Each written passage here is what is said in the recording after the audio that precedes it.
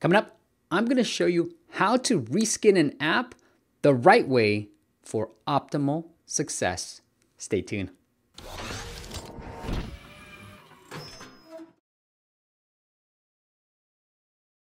What is up, App Nation? It is Steve P. Young, founder of appmasters.com, the place you go when you want action-packed content in the app business. And today, I got a YouTube comment from Let's Get Lyrical.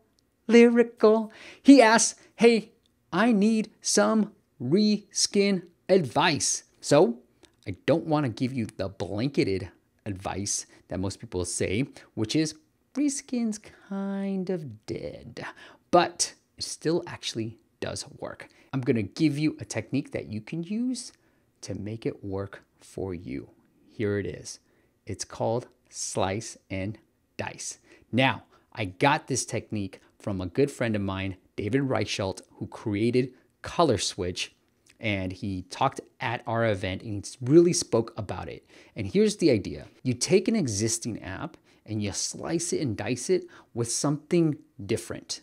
Now, I'm gonna give you the exact example. If you think about Color Switch, this was a slice and dice game. Now, David looked at other types of apps. There's an app already out there called Flite that actually got featured by Apple in August of 2015. And so he looked at that game, he looked at a couple of different other ones like Doodle Jump, and kind of started thinking, okay, it's tap, things are moving up, and it's interesting. So if you think about Color Switch and Flite, they're very, very similar.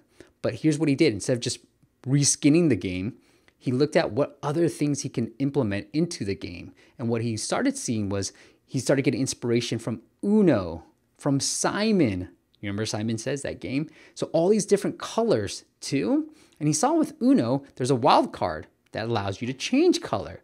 And he also looked at the Gmail login screen and how that was changing color. So he started implementing, looking things around you and kind of slicing and dicing it and said, hey, I like this gameplay. I like the colors and the shapes.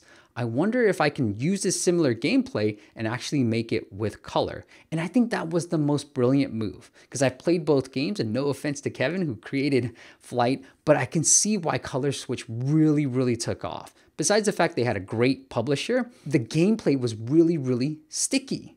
Now, that publisher has gone on and published more games, but nothing has been as popular as Color Switch. And I think the brilliance of Color Switch comes down to the simple mechanic of changing colors, right? Because it keeps it so much more engaging than just that simple gameplay. So that's the secret. You have to look at different apps that are already doing well in the app space, and how do you slice and dice? How do you think about other mechanisms that you can add to it that gives it a little oomph? And I'll give you one other example. If you think about Crossy Road. Now, my father-in-law actually looked at the game and said, that's Frogger.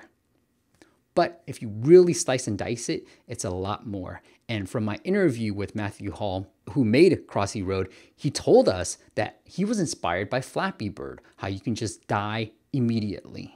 And if you play the original Frogger, you can see it's pretty hard to die and it's pretty bland. So he looked at 3D objects and he was inspired by Flappy Bird, and he saw that, hey, you can die once. So if you take too long, you're gonna eventually die. So it is this slice and dice. So once you start thinking about your games, look at what's already been popular and incorporate other things, other mechanisms. And it doesn't have to be other games. It could be something from the real world that we already do. So here's another method. If you like the slice and dice, here's another simple method, okay? Take a popular game mechanic again and see where the hole is. Now, I've worked with a couple of different clients who saw an existing game mechanism and actually sort of created this for a different market.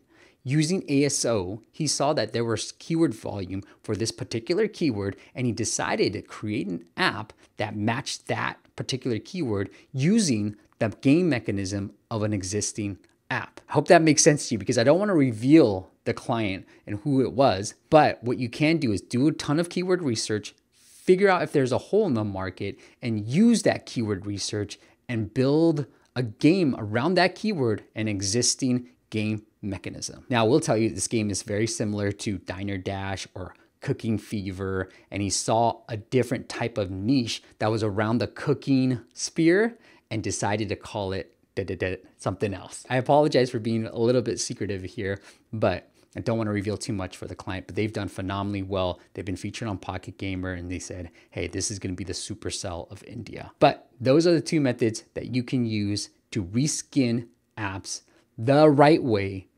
for optimal success. If you're enjoying these videos, make sure you hit subscribe. And if you've got a question for me, definitely leave a comment below, because I am reading through all the comments. I'm enjoying so many good feedback from you guys, and I will start creating and continue to create these videos just for you. All right, until next time, I'll see you on the next video. If you want to check out David's great presentation from one of our very first events, make sure you hit that top video up there. And if you want to see how I do ASO for a Diner Dash type of game, well, check out the bottom video right there. Peace out.